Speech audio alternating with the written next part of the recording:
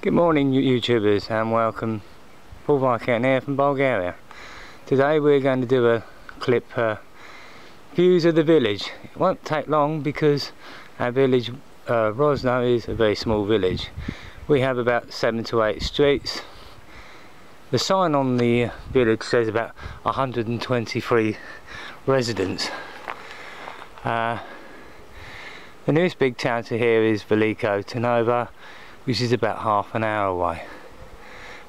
Going back to Veliko Trnava, back in the day when it was still the capital city of Bulgaria, Rosno was a thriving place.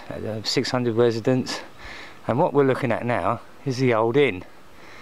Now this was frequented by the hoi polloi, and the innkeeper here supposedly served them the finest wines and food and spirits, and got a bit put out he wasn't getting any. Well, apparently, according to rumour, he waited until his customers had gone to bed and been in bed a couple of hours, and then went up to their rooms and murdered them, slapped them on his horse, and then took them up into the hills and buried them.